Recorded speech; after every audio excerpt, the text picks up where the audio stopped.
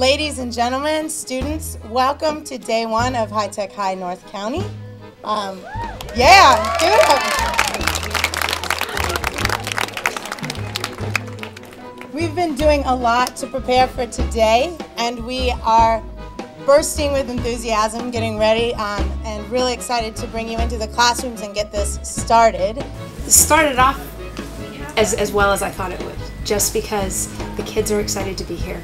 The parents are really supportive. I feel like it's going really well. You know, we have the usual bumps in the roads of scheduling and things like that, but for the most part, everything's really smooth. The teachers are on it, they're organized, they're just the consummate teacher, and then the students are excited to be here, and that's all I feel like we need. I'm grateful for just the feel of the high-tech design, and I feel like we were really able to do that with this space. This is a 2-year, and next year, you know, we'll have the same setup mirrored right here, so all these classrooms will now be on that side as well.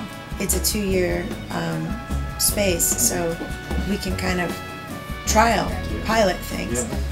And then we have the permanent facility, which we're already way in the process of designing.